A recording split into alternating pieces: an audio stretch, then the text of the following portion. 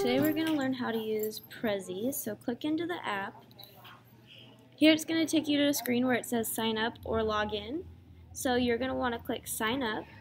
Here it'll ask for your first name, your last name, and then you want to put your school email, and you want to use your Google information password. So that's how you can sign up, so it'll be more organized.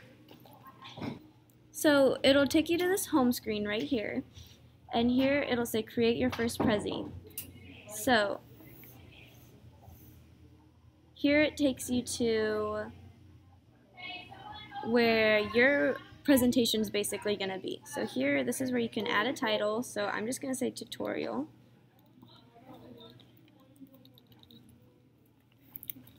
And here, this is where you can add edit frames. So tap here to add any captions or anything that you need to explain.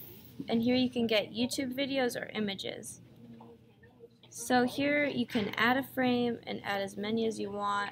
If you have a lot of information to put, you have to have a lot of frames. So here you can pick just a cool, fun template and just add as many frames as you need. So then you can add way more information. So let's say I'm all done with all of my information. Click present and you tap in the bottom right corner and it automatically moves from slide to slide.